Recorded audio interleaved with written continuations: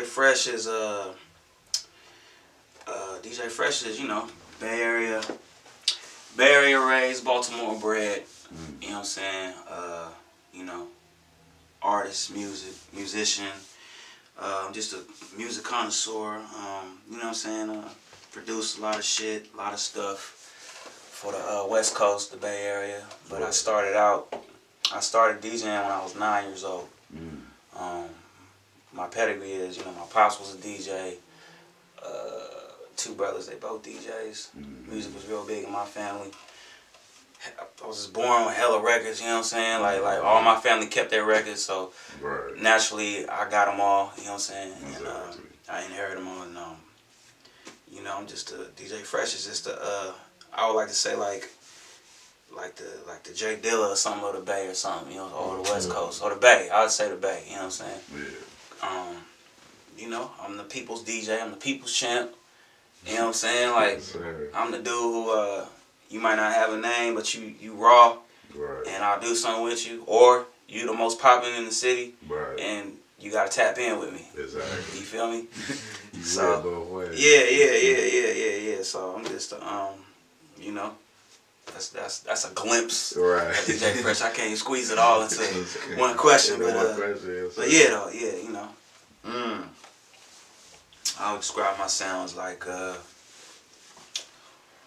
my sound is like it's like comfort food, you know what I'm saying? It's like it's comfortable when you hear it.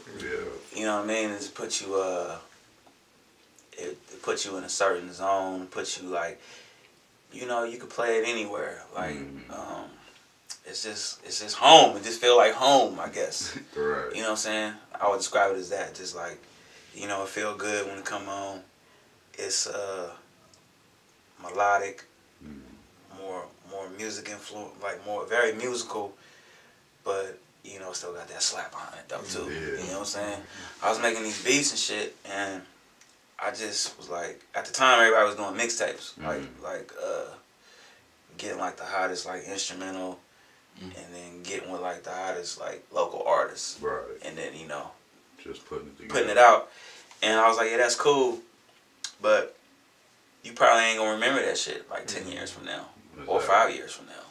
You know what I'm saying? So I was like, I'll do the same thing, but I'd rather just produce the whole album with my beats. You know what I'm saying? And people gonna remember it. Just like how you say, that was your favorite one. That was 10 years ago. You know what I'm saying? So that's how that concept came about. And I make something back then, like, man, I was making probably like 20, 30 beats like every day. You feel me? Like, I still got beats. Yeah. Wow. No drugs, no stunners, just Hennessy and shit. You know what I'm saying?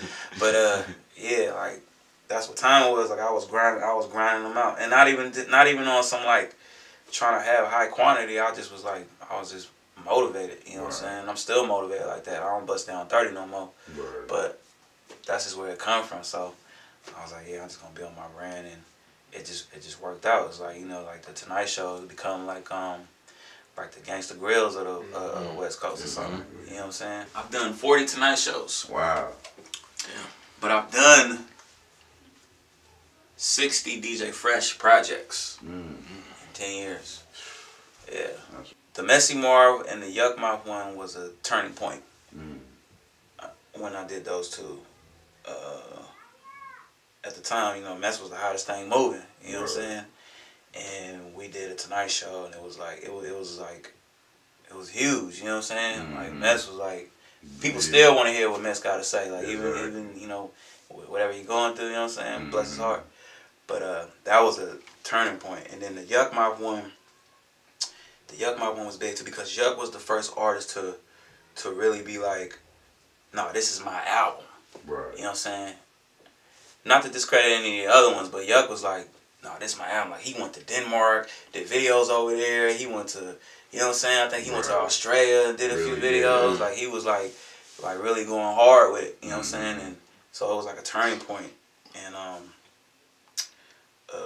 what else was a big one? The Freddie Gibbs one, that was a huge one too. Cause you see where Freddie at now. Like, Freddie's killing. So that was a blessing for me. You know what I'm saying? But yeah, all of them was dope, man. All of them like they all play their part. You know what I'm saying? Like it's a two-way street. You know what I'm saying? Like I can't do it without them and vice versa. You know what I'm saying? Like we help each other. That one was yeah, that was like yeah, that was crazy too. You know what I'm saying? They all a blessing. Right. They all a blessing. Yes, sir. Me and Lil B doing something. I don't know if we gonna call it Tonight Show yet, but at this point it's like everything is a Tonight Show. Like people like even when I don't call it a Tonight Show, people like, oh, I heard that Tonight Show. Yeah. So it's like, you know, however you want to title it, but we doing a body of work. You know what I'm saying? Me and Stalin, we doing a Tonight Show. Me and Ryder J. Clyde.